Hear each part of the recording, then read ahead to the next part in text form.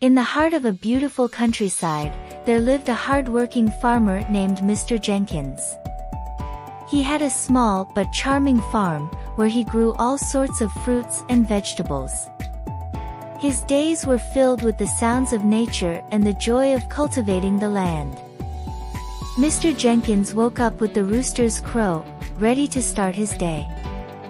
He'd milk the cows, feed the chickens, and tend to the crops. Each day brought new adventures on the farm.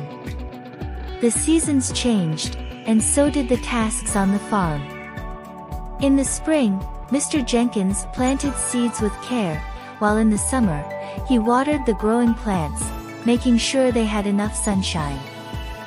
As autumn arrived, the trees bore fruits, and the crops were ready to be harvested.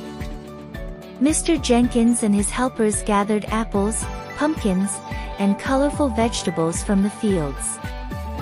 Winter brought a different kind of work. Mr. Jenkins fixed broken fences and prepared the land for the next year, while his cozy farmhouse became a warm refuge from the cold. Amidst his daily routine, Mr. Jenkins always found time to enjoy the simple pleasures of farm life.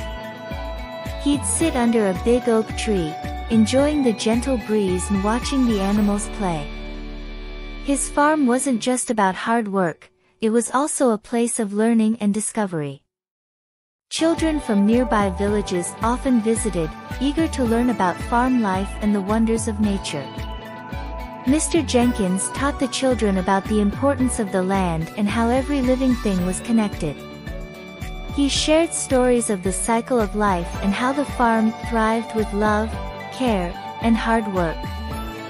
The farm wasn't just a place where crops grew, it was a place where friendships blossomed and knowledge bloomed.